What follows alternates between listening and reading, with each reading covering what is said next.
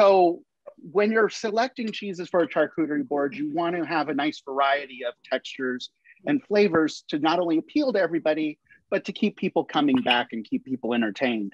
So we've got our softest cheeses, which are the brie, which I think is everybody's favorite.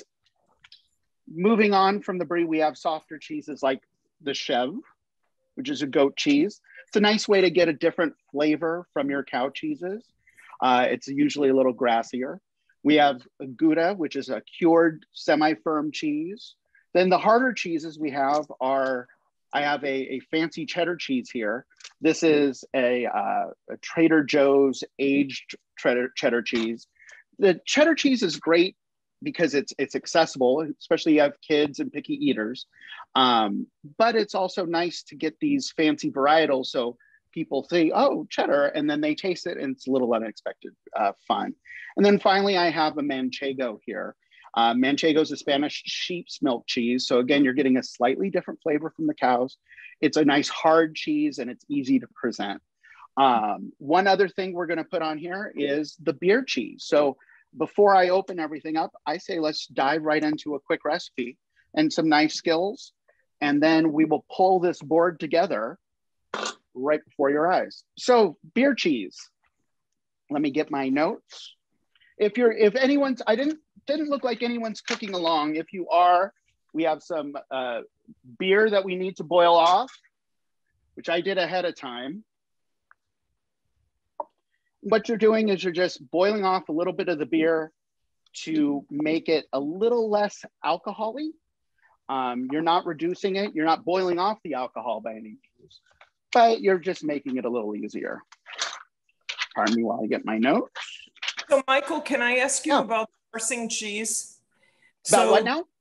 Sourcing cheese. Oh, yeah, yeah. Elf's, there's Trader Joe's, there's Whole Foods, and then there's everybody in between. So quality cheese, talk to us. I mean, is Whole Foods the end all, or is what we find at Ralph's just as good? Well, you know, it's funny you mentioned Ralph's. Ralph's is actually in the last probably month or so, they've upgraded their cheese counter. They're now supported by Murray's Cheese. And so cheese is pretty linear as far as price and quality goes. Trader Joe's is great for good variety, but it's not always the best quality. Your best quality is going to be from a cheesemonger. I know in Claremont, I have a very fancy cheese shop. There's one in downtown LA. They're all over the place. Talking with people over the past few weeks when I'm at parties, I've asked people, you know, what draws you into a charcuterie board? What, you know, is there a specific cheese you're looking for? They're like, no, they want it to look pretty. And at the end of the day, I've had, you know, $50 a wheel brie and $5 a wheel brie, and it's all cheese. It's all pretty good. You know, if you're doing a nice small party where you're going to sit around and your focus is on this charcuterie, spend it. I've spent $70 to $100 for cheese for 4 people.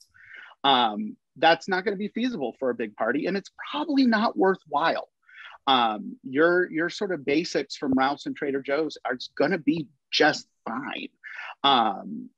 You know, spend what you want. The more expensive, it's going to be fancier cheese. It may not always be tastier for you. Buy what you like.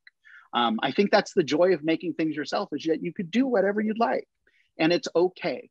I've actually made boards that I've affectionately called white trash boards that are a ton of fun, where you're sitting around for movie night and the charcuterie boards have like canned brie cheese and slices of bologna on them. And people love them because it is what you like. And so at the end of the day, the fancy cheeses are great, but if you don't like them, don't buy them. How's that sound? You're welcome. I have a question about the beer. Yeah. Do you bring it up to room temp before you boil it, or can you just boil it from cold? No, you could boil it from cold, and then you cool it just a little bit. You don't want it hot because we're not melting the cheese. This is a dip that is done in the food processor. So it's a creamy dip, but it's not heated. And that's a good thing, because when you heat cheddar, it has a tendency to separate. unless you do lots of fancy stuff to it. Make a roux, fancy chemical salts, all that kind of stuff. This it's a nice, easy recipe, but it's surprisingly creamy. And it's done that because of the food processor and the extra emulsive of the ketchup and the Dijon mustard that we add to it. So the beer, we just want to boil it and then cool it a little bit to room temperature.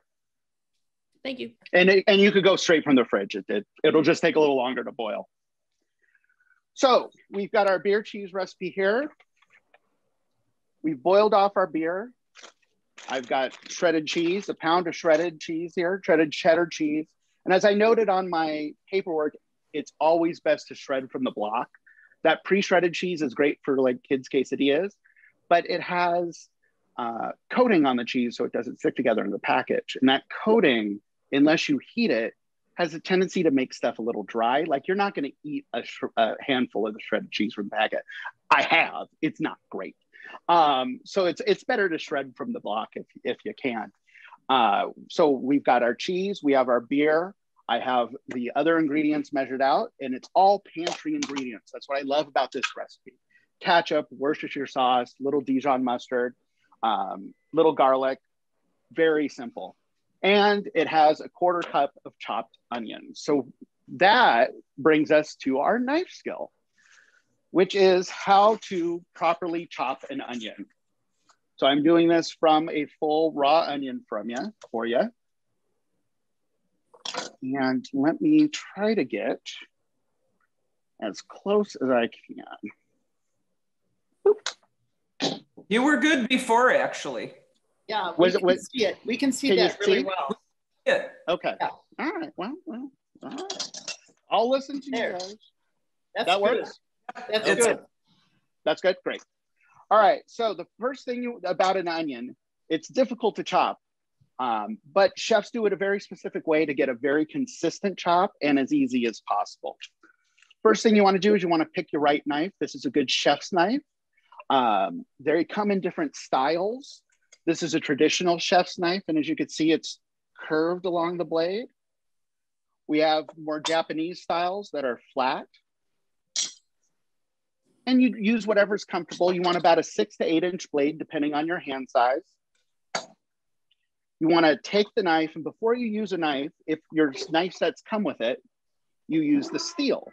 A lot of people don't know exactly what a steel does. It doesn't sharpen your knife. It hones your knife. When you use your knife and you slam it against the cutting board, the tip of your knife, let's imagine it's this, slowly curls. And it's just by pressure pushing against the knife, pushing against the board. What the steel does is you run the knife across the steel and it takes that curve and it straightens it out just a little bit. So it hones your knife, making it a little sharper. Sharpening your knife is actually removing that tip and creating a new one. And that's done with the sharpening steel, usually by a professional or a separate sharpening object. So when you take your steel, you run your knife across the steel at a very particular angle. And you think, oh my gosh, how am I going to know my angle? My kid has a protractor, I don't. Well, the steel tells you exactly the angle. If you look at the steel, there is a short end and a long end on the handle. If you hold the steel with the long edge to the top, rest your knife on the top, and then drop it down drop the blade to the steel edge, that's exactly the angle that you should be holding when you hone your knife. So you take your knife, hold it on that flat edge, drop it down, and draw it across. You do that to the top and the bottom about 6 times. Always away from you, of course. And that hones that makes your knife ready to go. A sharp knife is a safe knife. I've had lots of discussions and arguments with friends over the years who started to say, oh, a dull knife's better because it won't cut your skin. No, a sharp knife is better because it takes less pressure and you'll have more control over it. So you always want to use the sharpest knife as possible. Can I ask now, a question? Yes. How often are you doing that with your knife? The steel, you pretty much could do every time you use a knife. It takes all of 15, 20 seconds. Okay.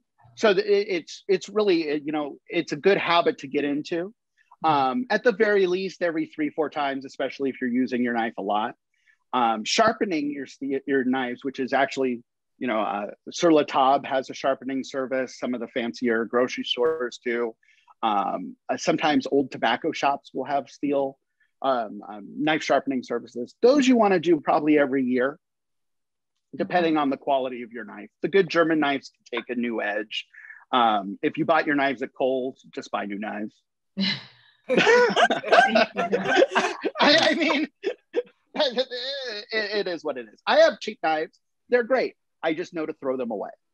The good knives, you probably either got them for a wedding gift or spent so much money on them that you remember exactly how much money you spent. Those you could resharpen and they're well worth it. All right. So Michael, I got another question for you. Yeah. So I'm looking at this, right? What you were talking about. And mine looks perfectly circular. Does that mean I have shit knives? There's no short or long end. Oh, on your steel? Yeah. So there's no short. It's circle. On the handle. Then it's going to be the same angle all the way around. So does this mean this was like a really bad gift somebody gave me? No. Listen, far be it from me to criticize your friends and their gifting. Rethink their Christmas gift this year. Doesn't it? Aren't you talking about the handle part that's kind of almost oval? Right. Yours has that, Heather. See it? The black handle part. I can see it from here. It's mine's not black. It's an oval. Is that right? Yeah. Right. So it'd be the long edge. Okay, but this is circular. This part's circular. Yeah. The steel part is always circular. Oh, okay. It's the handle. There's usually a long and a short side. So if you're an oval, there's a long. Yeah. Oval. So it's the handle part. Yeah. So if it's oval, that's fine. This is kind of oval too. I want to be able. But there's a long edge and a short edge, and the long edge tells you the angle. Well, then I'll forgive my friend. Thank you. So your sharpener I don't know if I will, but if you will, that's fine. And I'm still amazed that that's not a sharpener. I thought it was too. I'm like, I've never used it before, but it's the first time. Honestly, when I took this class a couple of years ago, and when they told us that, I was blown away because I thought it was a sharpener. I thought it was interesting that there was never any instructions on how to use it. It's just in the board, in the block. And Michael, what is that device called? It's called a steel. A steel? A steel. Okay. Yeah. Thank you. Can I ask one more question? So yeah, of course. You haven't gotten your knives sharpened in like ever. Is it too? And they're nice knives. Is it too late? No, it's never too late to get them properly sharpened. Absolutely not. Thank you. Absolutely not. Yeah. No, absolutely. All right. You have a kid store or someplace like that near you. I'll tell you what I do. Once a year, the knife guy shows up once a quarter to sharpen the knives.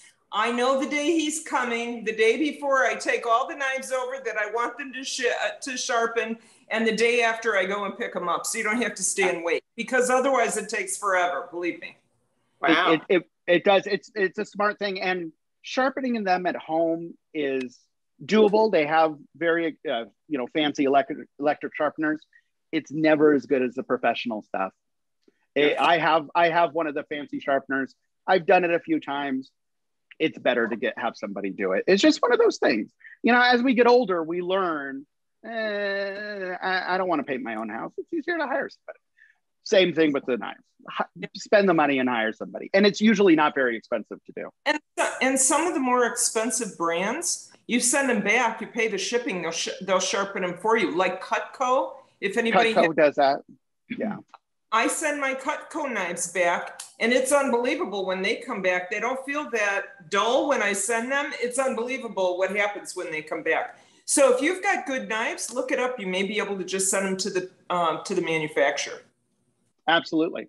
Good tip. All right. So moving on with our chopped onion. So what I've done is I've cut off the stem end of the onion, leave the root end on. That's going to hold your onion together. If we've chopped onions before, it has a tendency to split apart because it's all segmented on its own. That root end holds it together as we're chopping it. We're going to slice through the root end into half. So the root end is still holding the half of the onion together, but now I've created a flat surface to cut with. Flat surfaces are always easier than round surfaces, so just do it. No, you don't get bonus points for cutting a round surface. Make it flat, make it easy for you. By doing it, it also makes it easy to peel the onion because it's a lot easier. It's already half exposed. I always over peel the onion just because it's easy and I could afford more onion. I don't know. People are overly frugal sometimes with food. I get it. I get frugality. I'm very frugal when it matters. Not for the pennies on an extra onion. Okay, so we have a half onion, peeled flat side, root together. We can now start our chopping. And the way a chef chops a knife, the proper and easiest way to do it is we're creating a grid pattern in the onion and then slicing down to create the chop. So the size of our grid will dictate the size of our pieces. If you want a chopped onion, that's going to be a larger grid than a minced onion because minced is smaller pieces than chopped. So what we do is we take the onion, hold it flat side down, hold it with the top of our hand. We're going to take our knife and we're going to make parallel cuts to the chopping board. Start about 1/4 inch from the top and run through most of the way to the root. And just keep going. You have a nice sharp knife, it just goes right through the onion. So how does that not go through you? Because you have a nice sharp knife. You start at the edge and just pull towards you about 1/4 inch. Every 1/4 inch, I have about 4 slices to the onion. Wow. 4 horizontal. Now I do vertical slices going down. The great thing about an onion, if you look at it, the onion tells you where to chop. It's segmented. It has little bits. If you want mince, you do it on every little line. If you want it chopped, you do it every other couple lines. The vegetable tells you what to do. So now I chop down. You can already see little chopped pieces coming out. That's fine. So now I have a grid. I have horizontal and vertical cuts on the onion. Now I could chop straight down. And I get perfect chopped onion. All the pieces are the same size, which is important because it means they'll all cook at the same rate. There's nothing worse than biting into undercooked onion in a dish. And that usually happens because it's chopped wonky. So you've got this and we're all chopped up. No muss, no fuss, and a lot less tears. Mainly that's the glasses on my eyes, but that's okay. So for the recipe, it's 1/4 cup of onion and we rinse it. Why do you rinse it? This recipe has you rinse it because if you know an onion, it's very sulfurous, it's very strong. And what rinsing it does after cutting it is it rinses away some of the onion juice that leaches out, makes it a little milder of a flavor. And that we don't want it to overpower the cheese, we want it to complement the cheese. So this we just rinse off real quick. I've done this long enough so I know about 2 handfuls is 1/4 cup. I'm usually very particular about measuring, but this is good any way it goes. So I've got my cheese, my chopped onion, professionally done, my extra ingredients. Now I throw them all in the food processor, and in about a minute, we will have delicious cheddar cheese dip. If you don't have a food processor, it's probably one of the more important electric tools for a kitchen. I use my KitchenAid stand mixer a ton for baking, but if you don't bake a lot, it's gonna collect dust more than anything. Food processor can do things that only a food processor could do. A stand mixer makes stuff easier for you, but you could do most of it with a hand mixer. Food processor is just well worth it. And the great thing about this recipe is since we're shredding cheese, you could shred the cheese in the food processor and not even really have to clean it and then make the dip, just change the blade.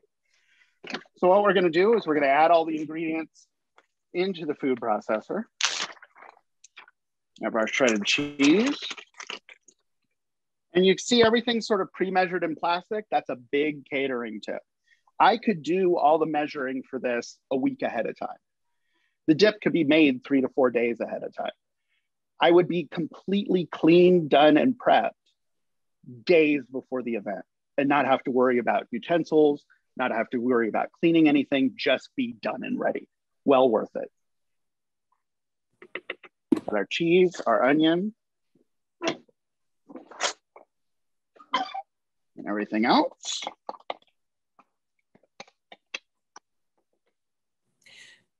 So if you make it in advance, how long will this last? I've had it. I think the recipe says about 3 days.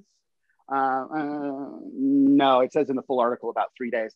I've actually had it sit for a good 5 days without any problems. Since you're not cooking it, since you're not putting any heat to it, there's nothing to really degrade. And all the ingredients are pretty shelf-stable ingredients. So nothing's gonna go bad right away. Frankly, you'll eat it before it goes bad. So there's gonna be a little bit of noise as I run the food processor, but it's gonna show, I'll have a few tips on food processing.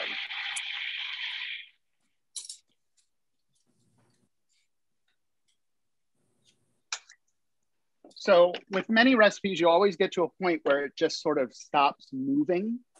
You see that a lot with the food processor. It's because the blade's creating air underneath and pushing the food up top. So you just have to stop every now and again, push the food down. It gives you a good chance to scrape the side. When you do this, most food processors come with a utensil that looks like a rubber spatula, but it's hard plastic. You don't want to use a rubber spatula, which is a kind of a standard mixing, or wooden spoon in a food processor. The blade will cut the tip of those, and there's a chance you'll get splinters in your food or small pieces of plastic, which would sort of make you have to throw everything away. By the hard plastic, it won't get hit by the beater blade. It won't get hurt by it. It's just safer. It's the right tool for the right job. So when you're processing, yeah, go ahead. Question, you have hot sauce in this recipe. Yes. For those of us who are wimpy white girls who don't like heat, do you have to do that? Will it just take all flavor away? You could reduce it. I wouldn't put less than like 3/4 of a teaspoon to it. It's a pound of cheese. So it's a big volume. And you could use one of the more flavorful hot sauces that's more flavor, less heat. I put on there that I like using Frank's Red Hot on here, which is the buffalo wing people. But they're hot sauce, not the buffalo wing sauce, which has like butter and other additives. I find it more flavorful and less hot. You wouldn't want to use a Tabasco here because that's a little vinegary and brings too much heat per unit for a full teaspoon and a half. Another good one is a Tapatio, which is a little more flavor than heat. Same with Cholula. Okay. I would avoid any hot sauces with a butt or a donkey on the label. Because those... Okay, good tip. If you're buying them at an airport gift shop, it's not for this recipe. No. Stay away from those, yes. But it is a necessary flavor. It is a good flavor component for this. Otherwise, it gets a little stingy. That is hilarious. Okay, so I would just reduce the amount of the Tapatio. Right. Okay, got it. Absolutely. So I don't know if you could see this, but we've got to the point where professionally we call it the turn. It's where the food and the food processor starts rolling into a ball around itself. That means that it's fully getting processed. So we could scrape it down one last time, and it's a paste at this point. And now we're gonna add the beer. And the recipe says slowly drizzle the beer, and you're like, but it's all sealed. How am I gonna do this in my food processor?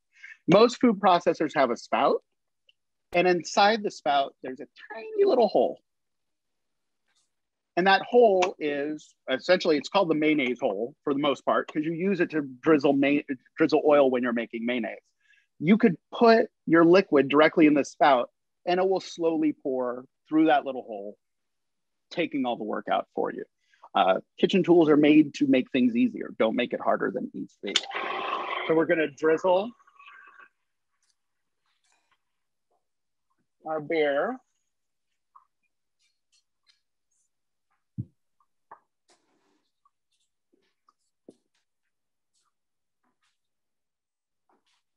And now you're just gonna let it process for about a minute because we're getting it nice and smooth. I'm sure you can see there's no more ball rolling around. It's just a single smooth item. One final scrape. Get it all out. What we are left with is a very smooth, very creamy beer dip. Falls off the spoon. It's like consistency of a melted nacho cheese, but there's no heat to it. So it's melty at room temperature. You don't have to put any heat to it. It is fantastic right now. It's fantastic a day from now. It's good with veggies. It's good with breads. I served this for a 4th of July lunch with homemade soft pretzels, and that was very well received. And it's great to have around. It's a good all-around party dish. So what I'm going to do is I'm going to dish some up in a ramekin and put on our cheese board. And then I could dish up the rest of it for the veggie board if needed. So there we go. It's a good recipe to bring places because you could do it ahead of time and everybody loves cheese, but you're not committing yourself to a full cheese board or overpowering the hostess's other appetizers. So that's our first recipe and first knife skills. Questions? Wish we could taste it. Yeah, I know it.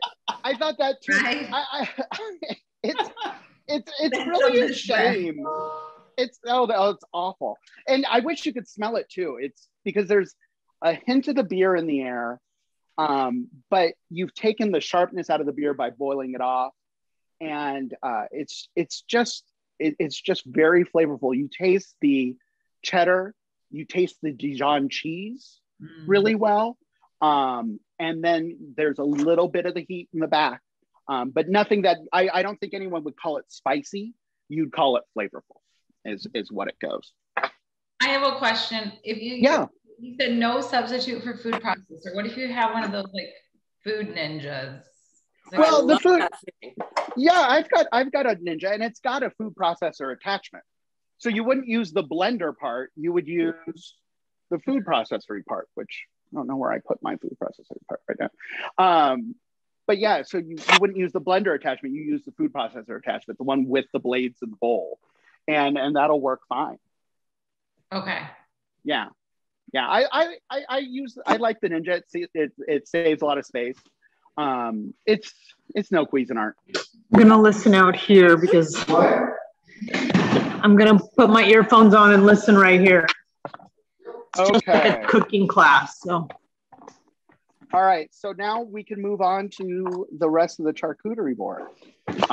And the great thing about a charcuterie board is that really there's no cooking involved. We're assembling, especially nowadays. There's such a big item that you could go to Trader Joe's, you could go to Ralph's, you could go to hell with Stater Brothers, and it's going to have everything you need to make a board.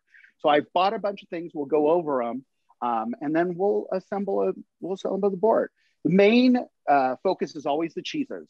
So we're going to start with the cheeses, lay those out of the board almost like little stations, and then fill in with the garnishes and the meats. So first, we've talked about the choice of cheeses. You want about 2 to 3 ounces of cheese per person for the party. That adds up real fast.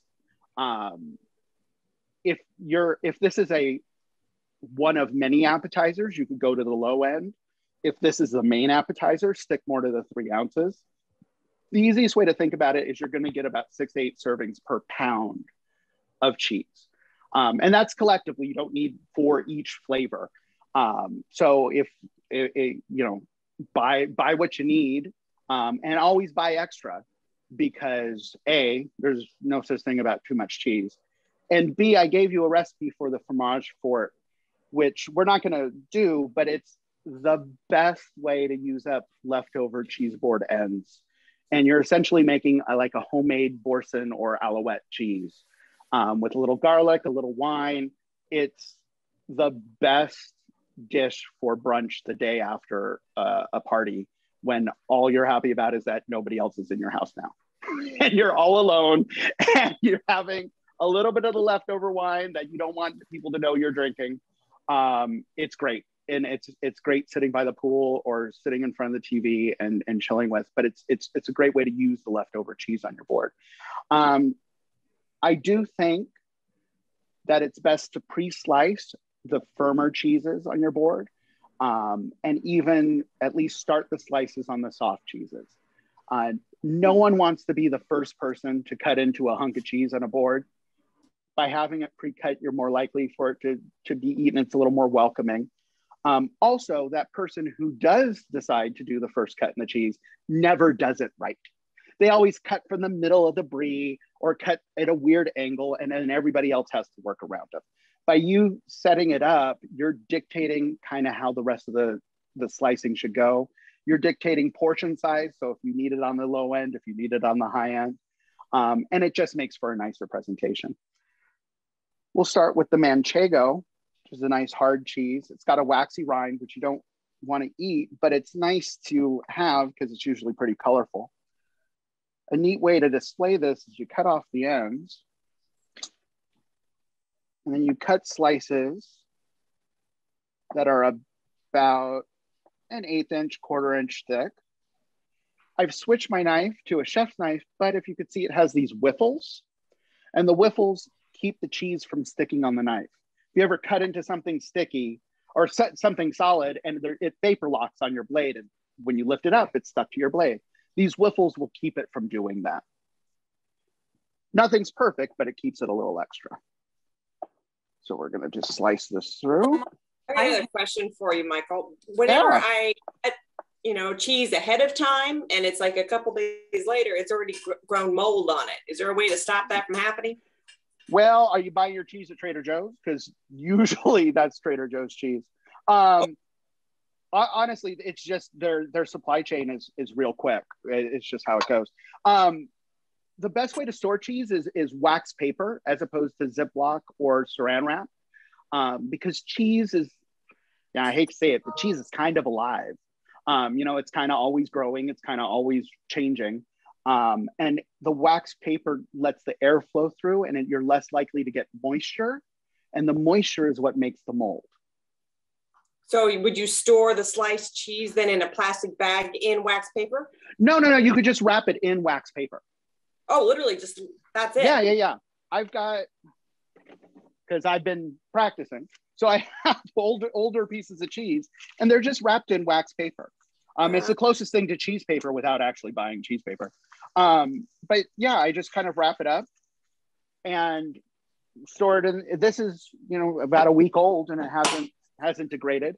You really don't want to store sliced cheese that long, just because it'll dry out, even if it doesn't mold, just because there's more cut surface area. You know, the less surface area, the better. But anyway, yeah, just store it in wax paper. Don't store it in Saran wrap.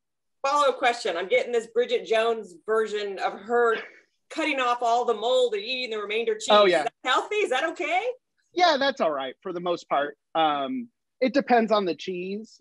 So I really can't speak to particular situations, but yes, for a lot of it, you could cut off the moldy part. You know, all the flavorful part of cheese is mold anyway. The rind on brie is, you know, the rind on brie is mold. Blue cheese is blue because of it's injected with mold and then grown with it. That's just, cheese and mold go together. And if it's unappealing or more penicillin than cheese looking, yes, you could cut it off. you'll know when it's not right because you'll see that, you know, let's call it green mold. You'll see that vein go beyond where you cut. That's not a good thing. If the cheese doesn't smell appealable to you, that's not a good thing. Trust your nose, trust your senses. You know, if it's a hard cheese and it's soft and wet, throw it away. But for the most part, when, you know, when you have a piece of cheese and it's a piece of mold is growing in the corner, you cut a big hunk off and the rest of it's going to be fine. It's like cutting off that black part of a banana and eating the rest of it. So, okay, let's talk about how you're cutting that cheese, Michael. Yeah. So you cut that cheese, I don't know how to say it, like from the bottom up. Yeah, I cut it at the long triangle, and I did that for a reason, because we could present it in a cool and nifty way. What you could do is I've cut it and made it into triangles. If you could take every other triangle. Oh. And now you've created some height. That's cool. And some texture on your cheese. So we'll just do that. As opposed to cutting the small end first and cutting into the bigger, right? Right. So, all right, so now I have for you. I have a piece. I'm a Port Salute fan, so you can see my salute here. Yeah, yeah. Now, Port Salute is a mushy cheese. It's a mushy cheese, right. How do you cut a mushy cheese? I mean, and I have cheese knives with the holes in them and all that stuff. Yeah. Work out okay. But how do you cut a mushy cheese if it's in, you know, the same right as that hard cheese? Yeah, so the mushy cheeses, you're only going to do a slice or two before putting it on your board. The mushy cheeses, you want people to slice as they're eating it. Because if you slice a mushy cheese, those slices are just going to sort of melt at room temperature and become more mushy. So you're going to serve the mushy cheeses more in a block and start the slicing for people as opposed to finishing it completely. Okay. The harder cheeses, you can have more fun too. Okay, on that manchego, are people eating the rind or no? It is edible, but it's not flavorful. So there's always going to be some weirdo who eats the rind, but most people are going to eat around it. Okay. You know, brie is a little different. Like brie is an edible rind. And then there are some people who refuse to eat it, which is fine. I mean, but you don't have to cut it off for serving. So I'm going to actually transfer this to a board. For my board, I'm using big white board. You could use cutting boards. I have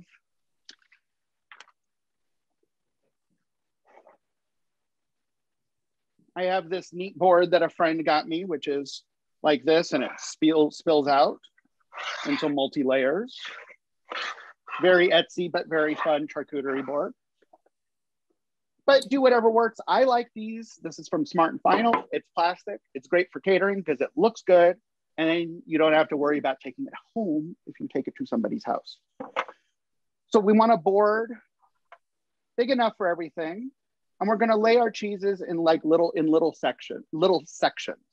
You don't want all the cheeses come together. You want them to spread out on the board. So we're gonna lay down the manchego first. We're gonna take this brie. My cheeses, you want to have the cheeses out for about a half hour before serving. When it's 93 degrees, maybe less. Because right now, every cheese is a soft cheese. But we'll make it work. Okay, here's the brie. So here's the brie. The brie, we're just going to sit at a full round. Ah. Because it's a soft cheese, so you don't want to pre-slice it too much. And we're going to slice some small wedges so people know how to do it. Maybe take one of the wedges out, because the hardest wedge to get out is always the first one, and stick it on top. Again, you're kind of just letting everyone know expectation for the cheese. I'm gonna put a blue on there because I like stinky blue cheese. Not everyone does. If you don't buy it, but people look for it. And blue cheese is great with the accoutrement. This is a softer blue cheese, so I'm not gonna pre-slice it. But again, I'm gonna take a slice down.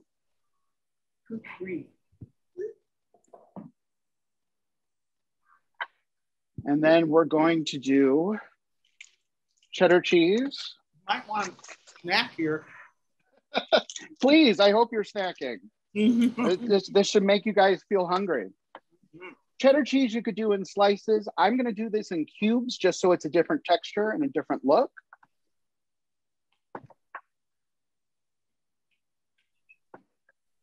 But you could do however you'd like. Now, I don't want to do too much, mainly because it's a Wednesday night and I live alone and I can only eat so much cheese. Although the office is very excited about getting my leftover cheese board tomorrow morning. All right, so we've got our cheeses up there. And then I'm gonna put the beer cheese in the center. Aesthetically, and I'm sure any of you in the visual arts will be able to know this, you wanna do things in odd numbers if you can. 3 cheeses, 5 cheeses, 7 cheeses, just more appealing to the eye. If you look at flower petals, they're always an odd number of petals. It's just the way our vision is built. So work with it. All right. We got our cheeses. We now have our garnishes. Cheeses are very fatty. Actually, you know what? Let's do the meats first. There we go. Okay. Set my board side. All right. I got some dry salami and the mix of calabrese, capicola, and some prosciutto, the Italian stuff. It's great just buying the variety packs, not having to slice them. If you are pre-slicing it, nice and thin, but I don't because I could buy it pre-sliced and it's just fine. The trick with the meats is people often will take this slice, this row of sliced meat, and plop it on the cheese board. That is difficult and unappealing. What you want to do is you want to manipulate the meat just a little bit to give it a little height, make it a little inviting. The way you do that is simply folding the salami. It's amazing how much of a difference folding the salami just a little bit makes it more appealing. It makes it roughly, makes it a little height, makes it a little easier to eat. So we take our slice of salami, just fold it in half. Keep them in your hand, kind of like playing cards.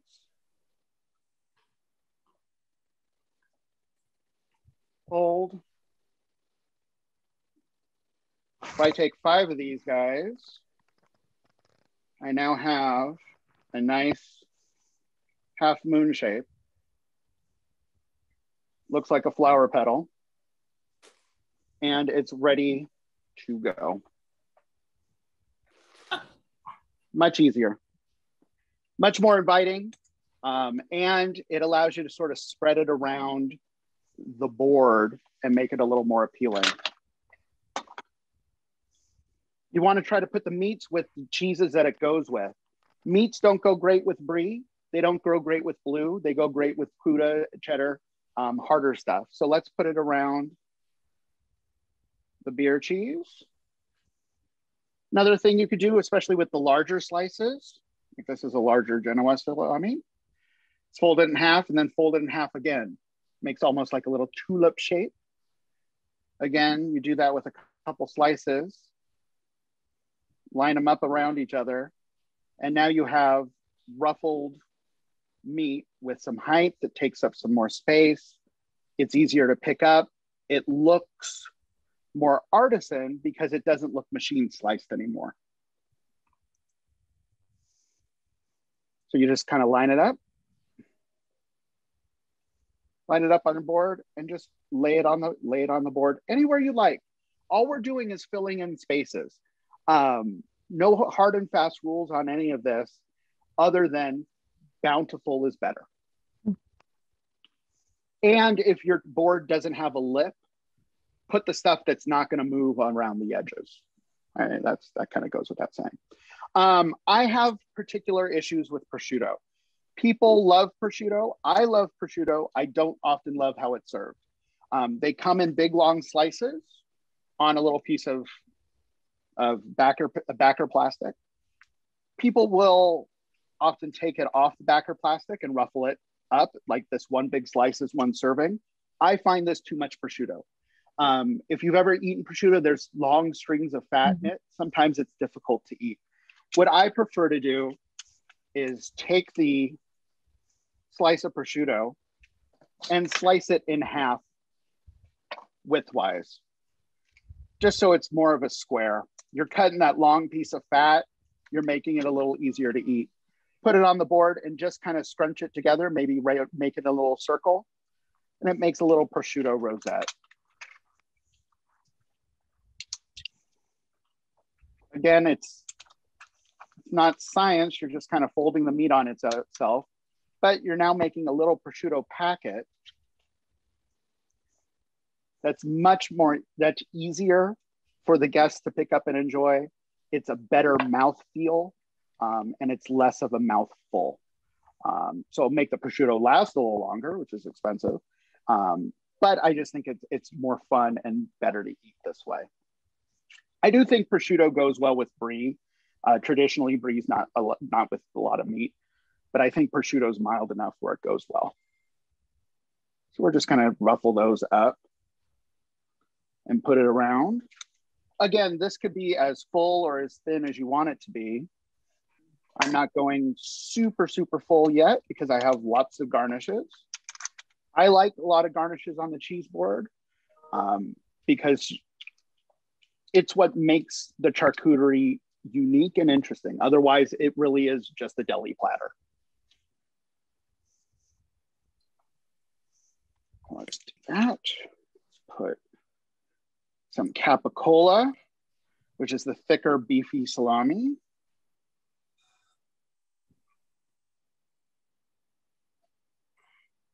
And we'll lay those on.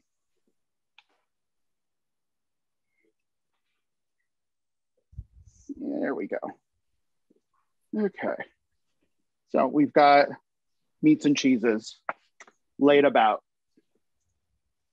The backboard of any cheese board. If all we had is meat and cheeses and it was full, I'm sure it would be fine. But it's better and better looking with the garnishes.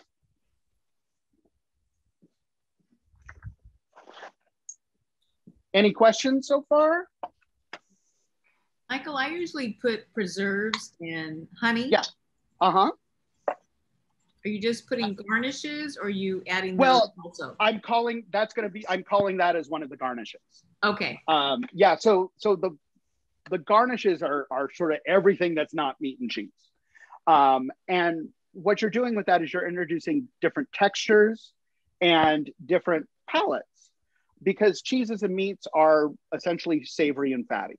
So we want to add briny, we want to add sweet, we want to add other sort of flavors to cut all that and complement it. So every bite can be different on the charcuterie board. People can build their little sandwich with what they want. The trick with the garnishes is you want variety. Don't feel the need to put all that you bought on here. Fill it up throughout the evening. A full board is an inviting board. It's easy enough to add some extra Cornichon, add some extra preserves or what have you, just to sort of keep it updated throughout the evening. I have here the mini pickle, the Cornichon.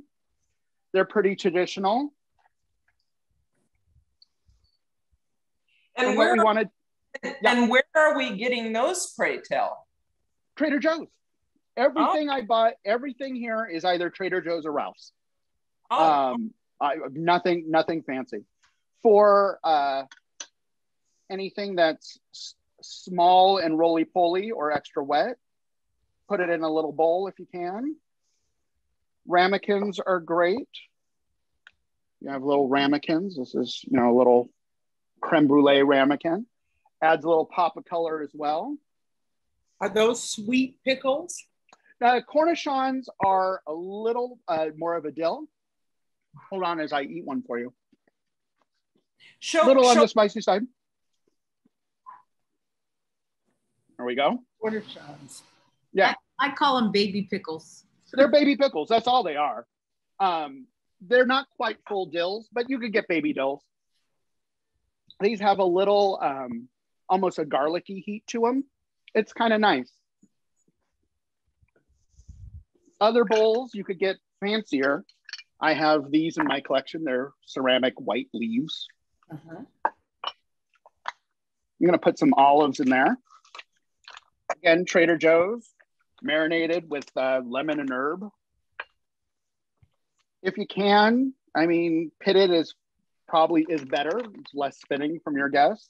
But olives with the pit taste better. So it's up to you. Better. So much better. Oh, they do, don't they? So They're worth spitting out the pit. And honestly, if you're at a friend's house, you could do it. You have an extra little dish there, no problem.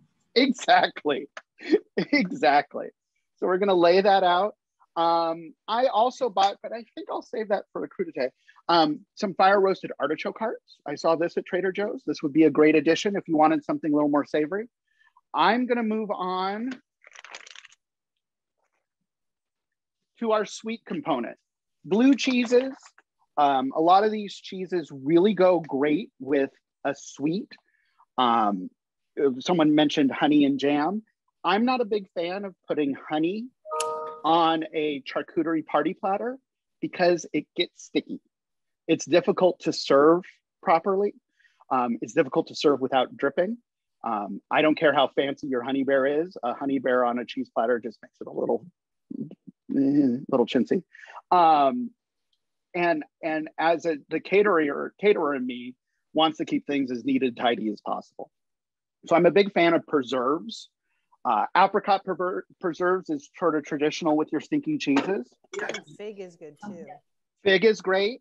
And they now sell, you know, at Ralph's, they sell a whole run of the fig jams and raisin jams and jams with port that goes with specific cheeses. Go crazy. It's fantastic.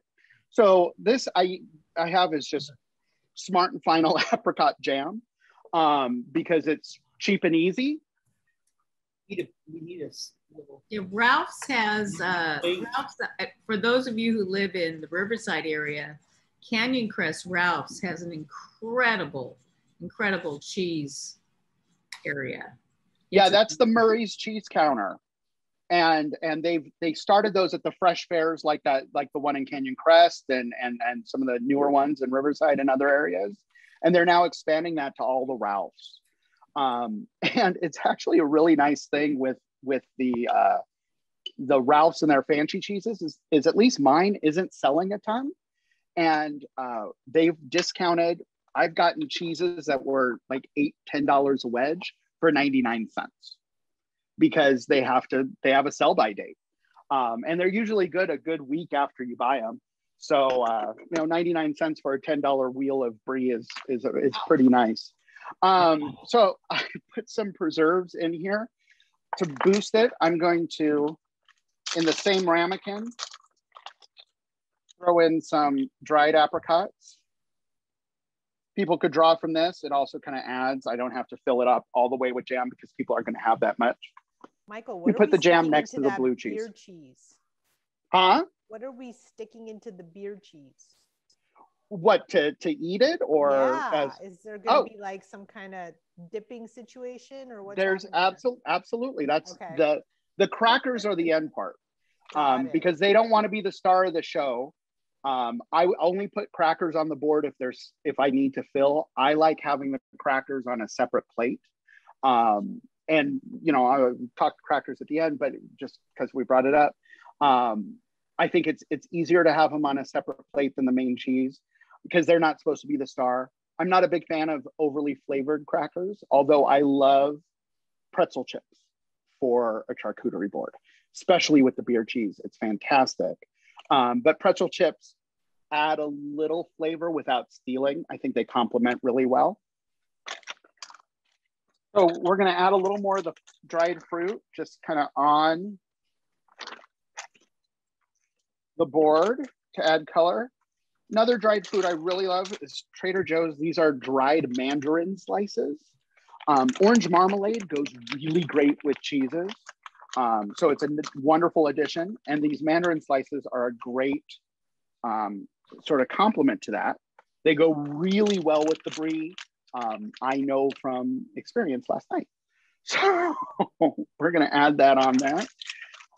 Fruits are great, but I don't like a lot of cutting because a cut fruit is a juicy bleeding fruit. They have lovely small fruits that you could have served whole on here. People could take on their plate and walk away from. These are the new, well, I don't know about new, but they're cherry plums.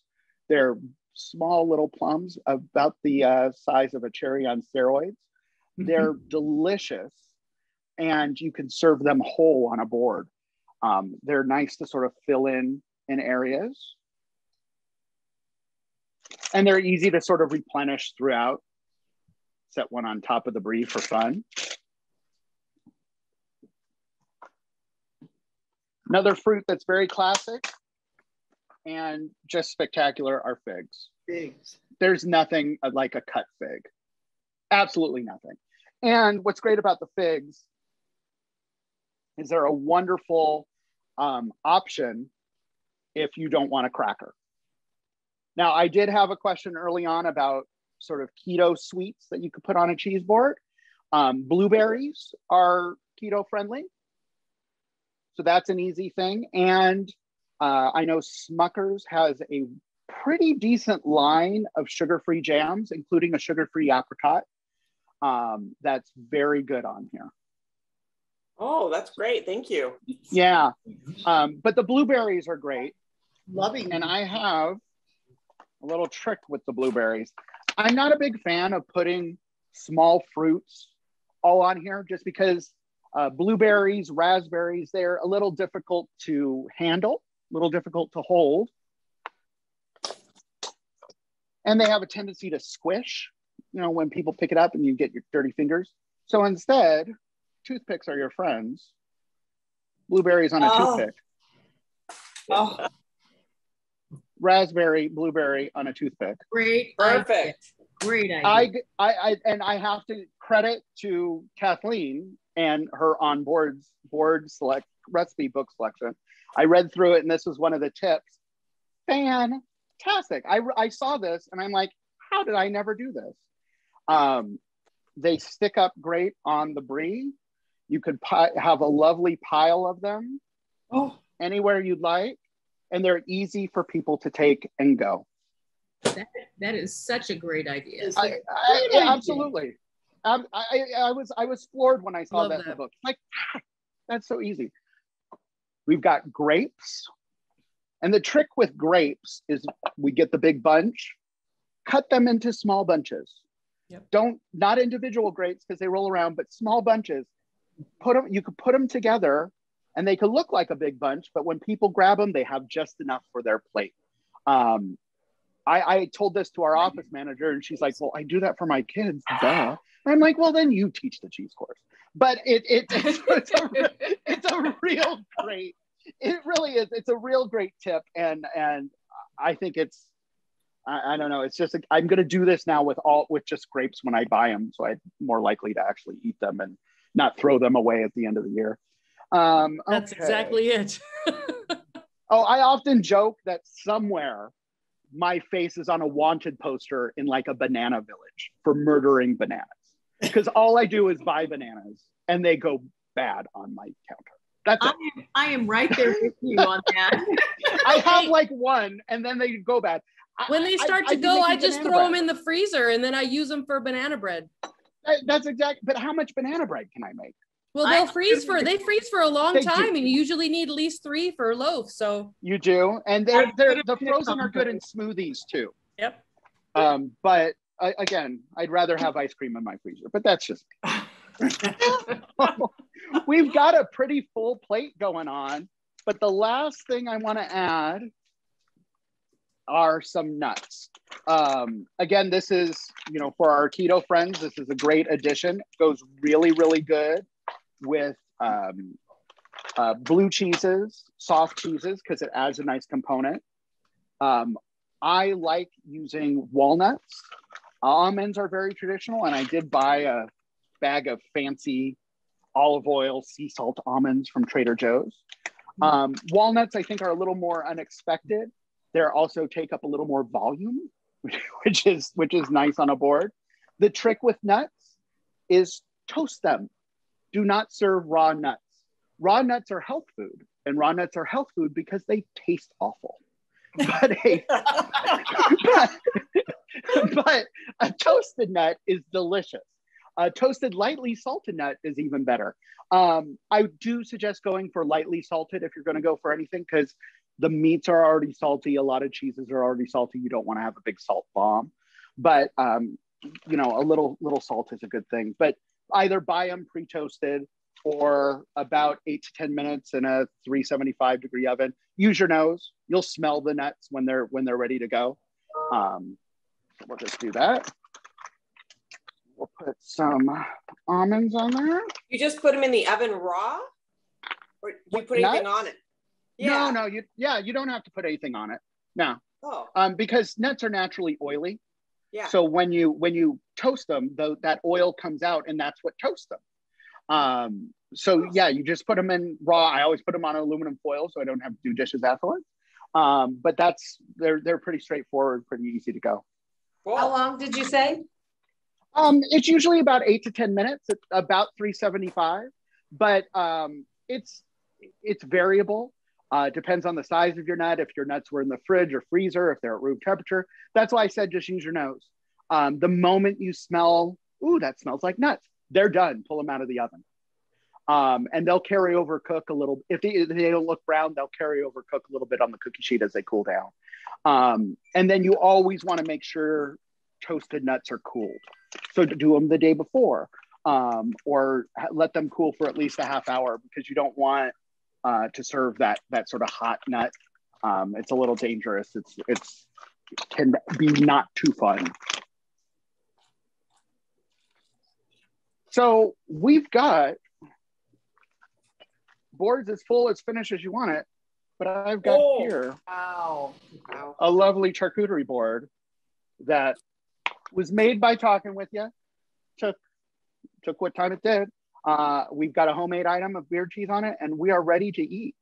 There we go. Any questions? Oh, work of art. Fabulous. Yeah, it really, it's so nice being able to buy these things and not having to get them yourself, not having to make everything. And like I said, you saw me open up the items and put them on the board. It's just about buying the variety and then letting the mix and match go. The other great thing, you could do this a good hour or two ahead of time. Put some plastic wrap on it, put it in the fridge. I wouldn't do it the day before, but a few hours is fine, and just let it come up to room temperature for about a half hour before people come. Michael, I have a question. Yeah. What's your address?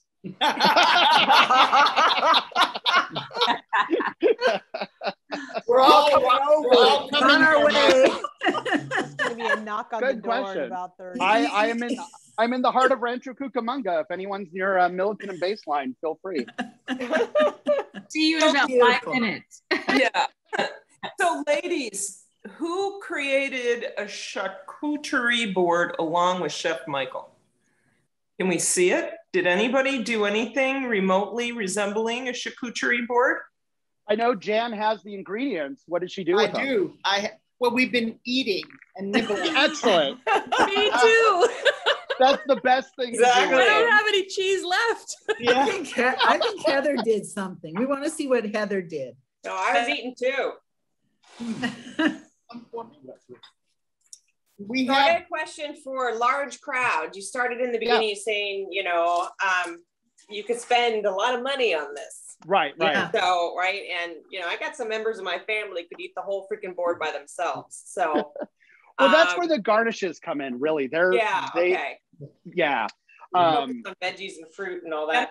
That's exactly it.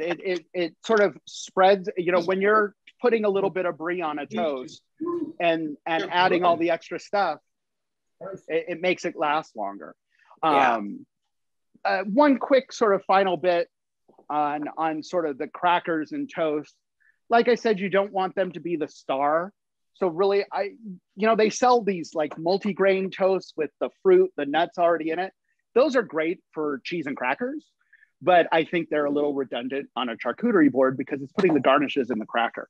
So I like, very sort of simple brioche toast, cracker assortment. I will say, as a baker, I'm not a huge fan of this, but if you have gluten-free friends, it's a great way to get sort of rice crackers or nut thins and have them in a separate board so they could enjoy, because most of the other items are gluten-free and cheese and things like that. I always leave it to the person with the allergy to sort of gauge how strict they need to be, but offering a rice cracker or nut cracker is a nice way to sort of be as inclusive as possible. Thank you, and you're Michael. Not doing anything with it. You're just buying it, you're adding it to it, but it's well worth it, and it'll get appreciative. If you know a friend who's gluten-free is coming, definitely do that. Even if you don't, I like the rice crackers on their own, and I'm not gluten-free. So you're not sacrificing flavor like even just 3-5 years ago, you were sacrificing a lot. Now you're not. They're fantastic gluten-free alternatives. And it's nice to be a little inclusive like that. Thank you, Michael, because I run into situations all the time where there's nothing gluten-free. Right. Yeah, I think I just think it's a little extra. All right. Well, I am going to move on if there's not any more questions on the charcuterie board. And we'll move on by making sort of a bridge recipe. And that's the caprese skewers with the creamy pesto dip. So caprese skewers are pretty standard, sort of. I was supposed to keep it so I could show it. Sort of appetizer. Let me see. Pardon me. I made one, but my husband ate it. It had chorizo and mozzarella on it, but now I will show you the end. This is a nice caprese skewer. That looks good. So I do have toothpicks with little funny bits on them, but any toothpick works. It's cherry tomatoes, the little bite-sized soft mozzarella. I like wrapping one of the tomatoes in a basil leaf. Now, if I'm serving these as a standalone appetizer, I will drizzle them with balsamic or even store-bought pesto. But if they're on a board, either a veggie board or a charcuterie board, that gets a little messy. So it's great to have this creamy dip, which works good with all vegetables and adds a punch to these caprese skewers. And the reason why I like the dip recipe, let me pull it up. Yeah, this is the reduced fat creamy pesto dip. Is the reduced fat action of it. It's a neat technique that you can use on any creamy dip. What it is you're taking a cup of cottage cheese and blending it with about a 1/4 cup of boiling water. So you boil the water, measure out a 1/4 cup, throw them in the blender, you blend it for about 30 seconds. I did it ahead of time because I didn't want too much noise. But let's see there we go. Oh, pardon me. I have so many bowls and prep work. Trying to keep everything cool. Okay. Here's another quick catering tip. These guys, they're called deli containers. It's what you buy your macaroni salads and Stater Brothers in. They are literally almost a dime a dozen on Amazon. Every different size. They're dishwasher safe if you want to keep them, but you could also just throw them away when you're done measuring things. So they're great pre-measuring. So when you're mixing, you're ready to go, and then you can throw it away, less dishes to do. So let me show you So I pureed cottage cheese, boiling water in a blender, and you get creamy. It's about the consistency of yogurt. No cheese curds. It's like sour cream, and it's a great sour cream alternative. You wouldn't replace it 100%, but replace like 50% of a sour cream with this cottage cheese. You're upping the protein, lowering the fat in a creamy dip. It's great for ranch dip, any sort of sour cream based French onion. And it's just a way to sort of sneak in a little healthiness into tasty things. So the pesto dip comes together in a bowl. We've got the cup of cottage cheese.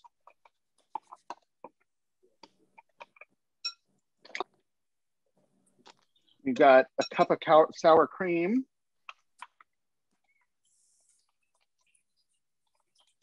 The recipe says use low-fat sour cream. I'm using full-fat sour cream because I bought it for the other recipe. That's the other sort of catering tip. There's a method to choosing these recipes. I chose the beer cheese because it's mainly pantry ingredients, can go on the crudité platter, can also go on the charcuterie platter. The pesto dip can go with the caprese skewers, which could go on either platter, and the pesto dip is standalone for the veggies. Plus you're using fresh basil. Leftover fresh basil leaves is a great garnish for adding some greenery on your charcuterie or crudité board. So you're already buying an herb that you're using in a recipe and a garnish. Finally, the green goddess dip, you have leftover chives, tarragon, other herbs, which are great garnishes for the other dishes. So you're cross-referencing and cross-using all these recipes, so you'll have less waste and you're able to sort of utilize everything you're buying, even if it's more than for just the recipe. We got our wet stuff in here. And then we're adding everything else. We've got the Parmesan cheese, the basil, and garlic. Now don't tell my Italian grandmothers, but I have the jar of pre-chopped garlic. We all have the jar of pre-chopped garlic. Use that in cooked things. Don't use it for raw stuff.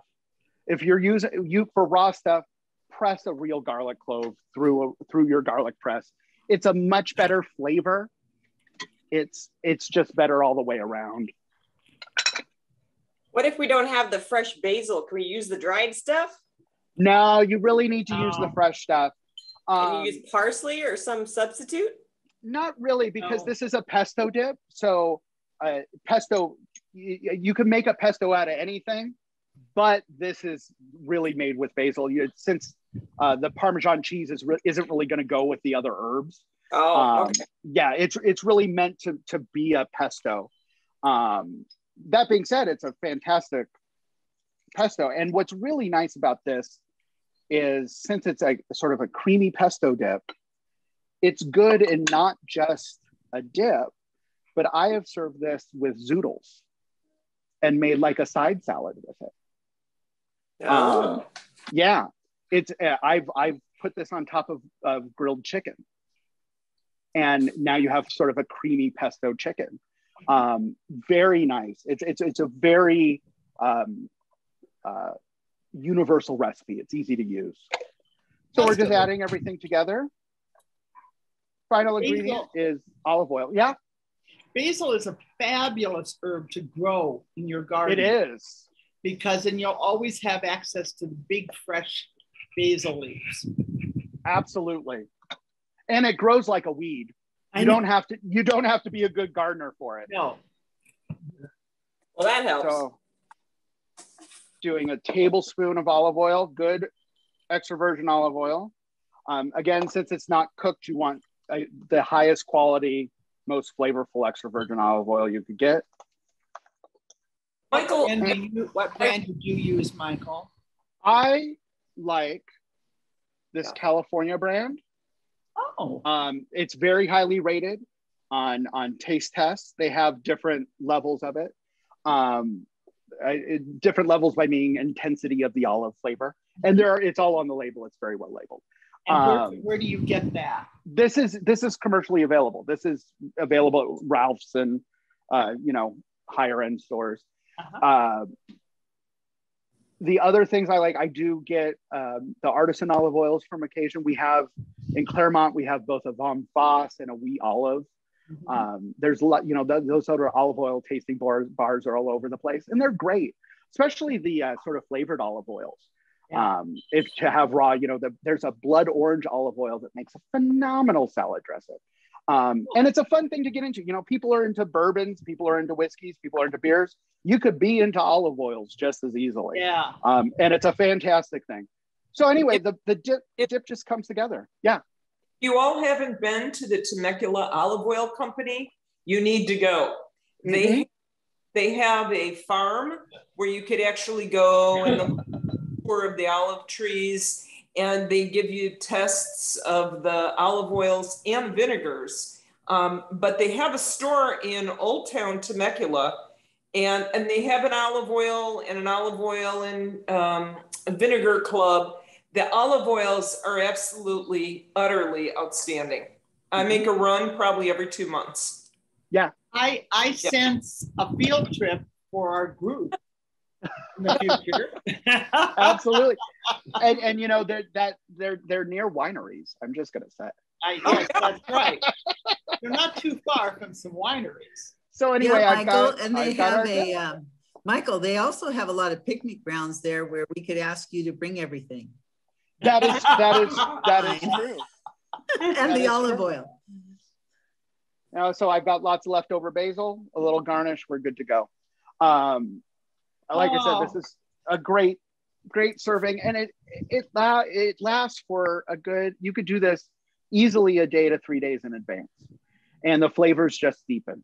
And like I said, leftovers on zoodles and things like that, it's fantastic. It's a good, well-rounded dip. On what?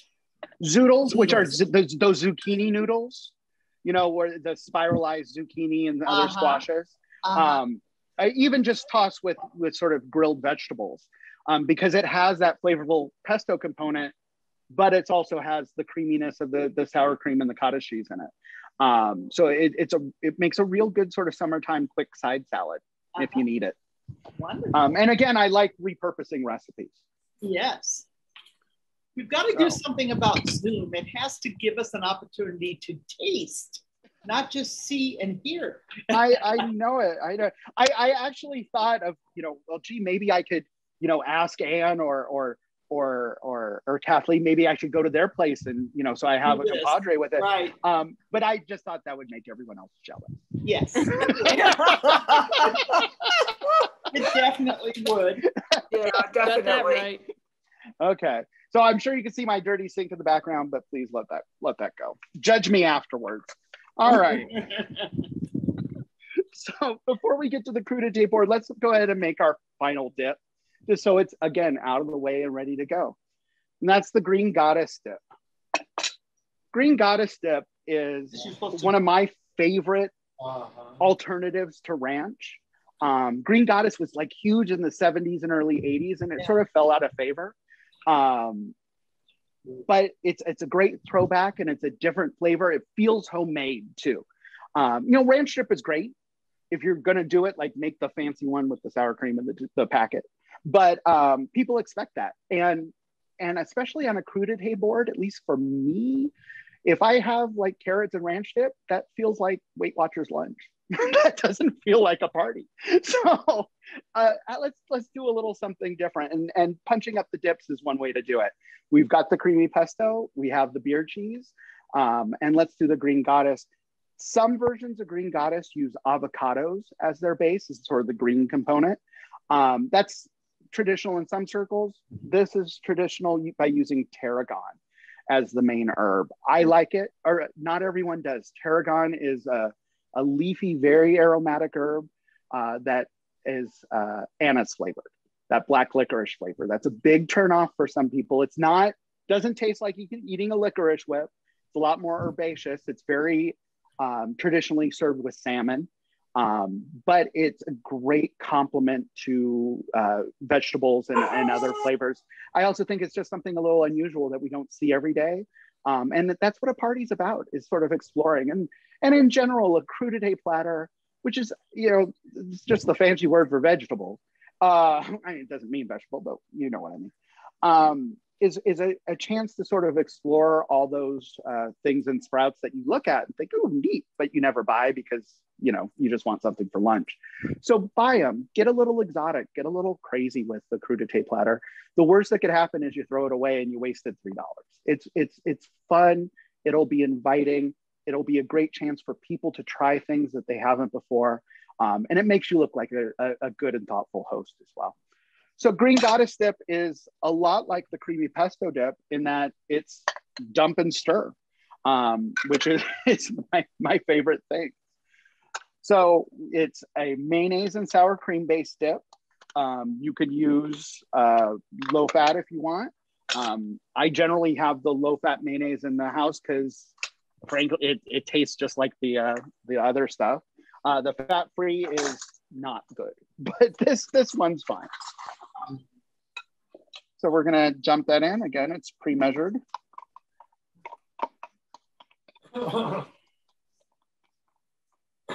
Michael, can I ask what's on your stove simmering?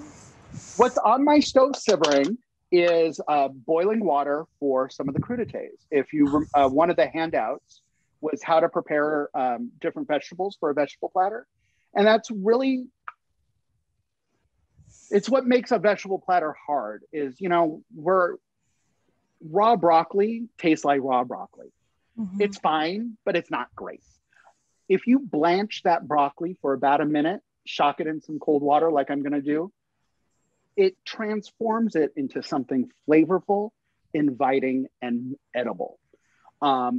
By blanching and shocking vegetables, again, we'll get to that as part of the board creation, it opens up a wider range of vegetables for a vegetable platter aside from your celery, carrots, olive, and cherry tomato, which again, looks like a Weight Watchers lunch.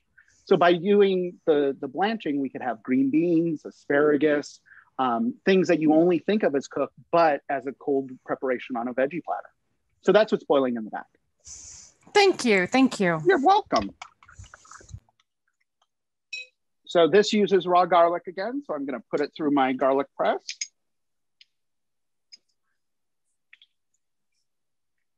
And this is 2 cloves.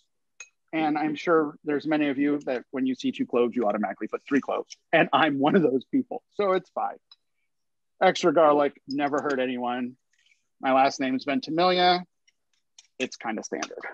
So generally, if you have a chopped garlic in a recipe, do you always press? If the chopped garlic's not cooked. Okay. If in a cooked preparation, I'll get the jar. I mean, because it's going to be fine. But I mean, when as opposed to actually chopping the garlic.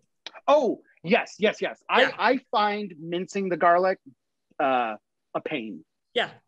Because it's small and it's slippy and it's hard. The garlic press, the only hard part of a garlic press is cleaning it. And all you need is a stiff brush and it pushes through the holes. It's not hard. But it's well worth, it's a easy time saver. I'm not a huge fan of one-use gadgets, but this is a good one-use gadget. Yeah, I was just so happy to see you using it because that's what I do. I always press it because I'm like, why should I be chopping this tiny little clove? Absolutely, it's silly. And you know, you can use the garlic press for, you could use it for ginger. It liquefies it a little bit, but it's okay. Although I find the pre-crushed ginger from the store the only way to do ginger. You could also do shallots in the garlic press if you need a minced shallot. Shallots are a little easier to chop because they're often bigger. But again, why? If I have a tool that could do it, I might as well use it. And now I'm going to add the herbs. There's chives, tarragon, and parsley. If you're really adverse to tarragon and you still want to do a green goddess, you could up the amount of parsley and you'll still get a flavorful dish. It won't have the pop of the tarragon. Tarragon's sometimes a little difficult to find. I had to go to 2 stores, but it was at my Vons. So it's not a specialty item by any means. It doesn't ship and hold well. So you kind of have to catch it when you can. It's usually at my Ralph's. It wasn't this week. It was at Vons. So herbs. And now we got the lemon juice. It's not much lemon juice. It's just a tablespoon. I do use my lemon press. I have lemon reamer, whatever floats your boat. I like the press because it seeds it as well. And then a little salt and a little more pepper. You'll probably need to adjust salt and pepper.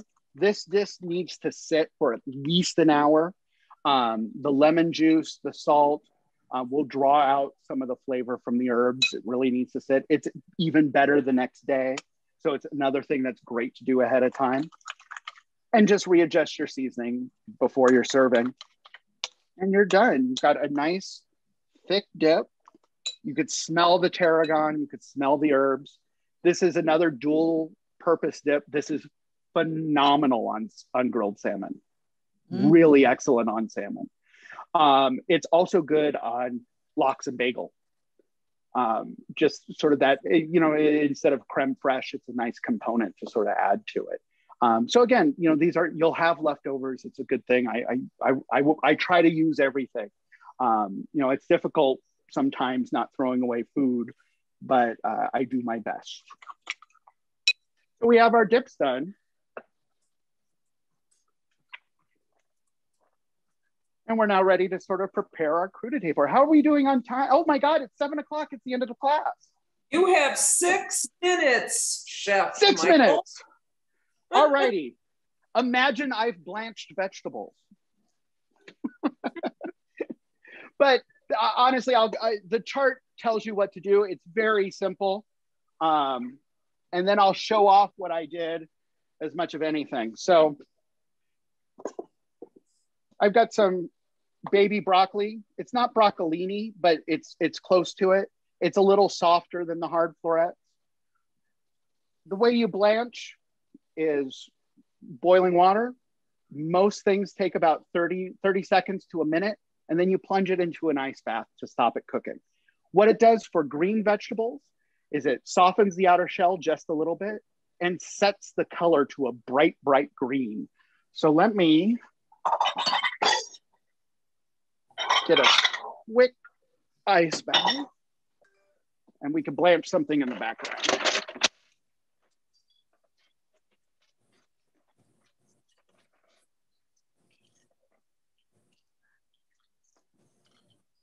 This is called multitasking.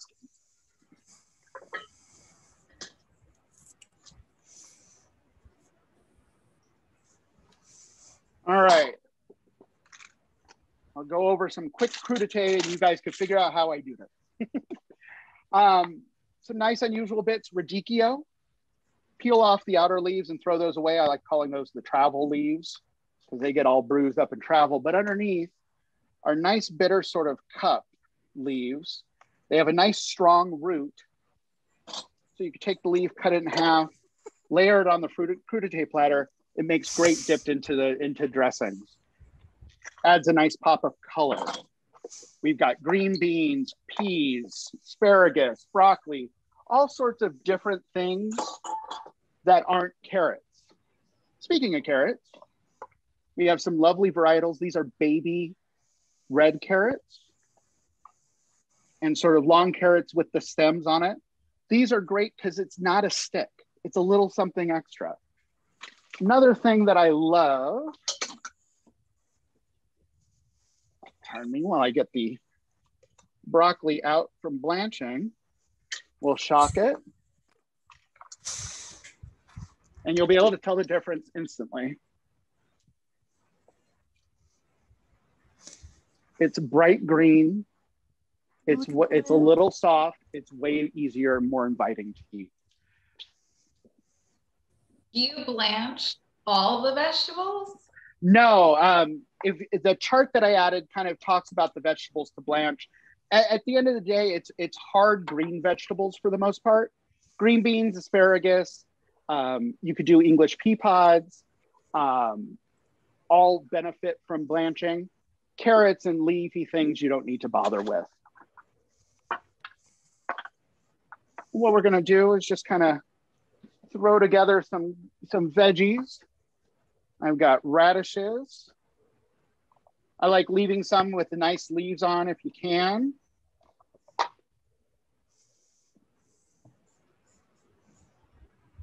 For carrots, if you can't find some with the stems, I make ribbons. Oh. And then you make, nice. It looks like old-fashioned ribbon candy. And you know, this is that bag of multicolored carrots on there. That's nice and easy to do. Endive leaves, just like the radicchio. And they're great if you have a nice creamy dip because it's like eating romaine. Persian cucumbers, sliced lengthwise. We're so used to seeing cucumbers as a skewer that the lengthwise just a little more inviting. It's different.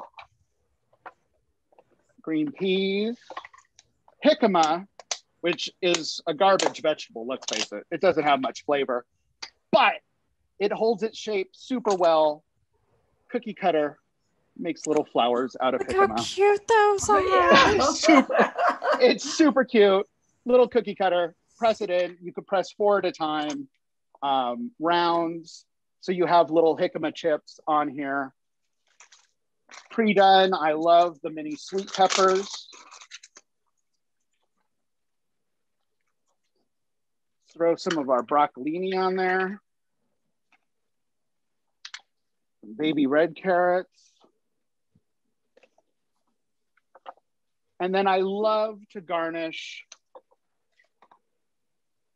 with a cut pomegranate. It's just so bright and jewelful. Somebody wants to get in there with a spoon, great. But one of the fun things about living where we do is everyone knows somebody with a pomegranate bush. So you rarely have to buy one of these. It's ready to go. I'll put green beans on there. We will have blanched the green beans. There would have been asparagus. This is about as quick as I could do a veggie platter. And wow, we're good to go. A lot more inviting than carrot sticks and celery. And then, you know, with the cups of the dips on here, man, it just makes you want to eat it. And that's that at the end of the day is what cooking is all about, is sharing the food with the people you love and having a good time doing it. Yeah. How's that for 7 o'clock? Great. That's good job.